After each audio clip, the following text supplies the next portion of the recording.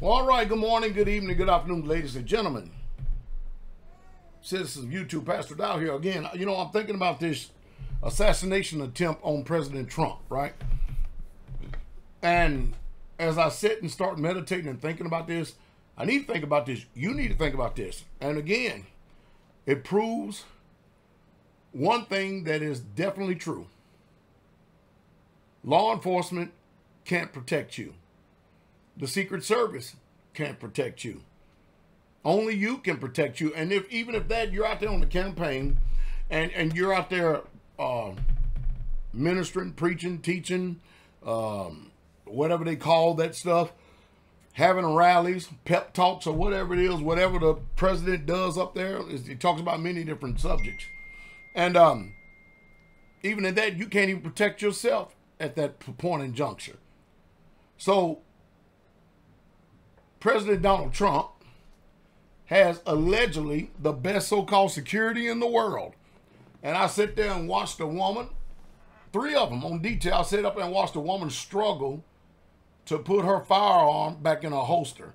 I saw them dropping stuff. I said, it looks like a disaster. And what kind of people did they pick for this selected service? And who is it? And who are they trained by? Because it looks sloppy.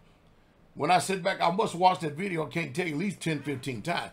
Extremely sloppy. But then all of that, when you start getting more details, that this guy was less than 200 meters, 200 yards from the president. There was no more than 3 or 4 buildings that a man could possibly be there on a rooftop. And this guy's on a rooftop with a rifle, got off 5 shots, end up killing someone, and got a hit on the president.